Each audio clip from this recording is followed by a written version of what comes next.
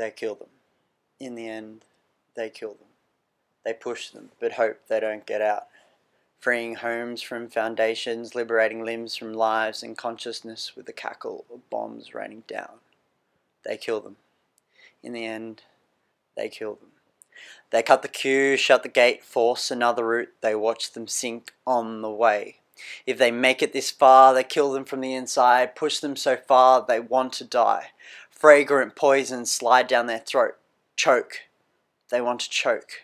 Or bring the razor wire right to their skin. They cannot wait indefinite years. Mattresses all around. Jump. They told them to jump. They kill them. In the end, they kill them.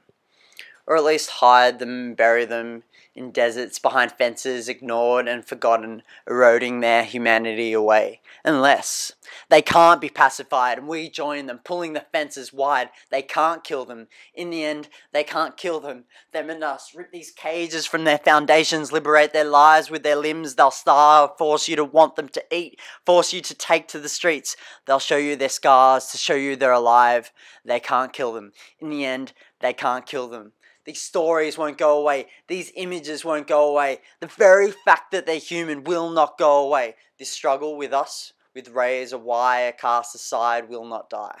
They can't kill them. In the end, they can't kill them.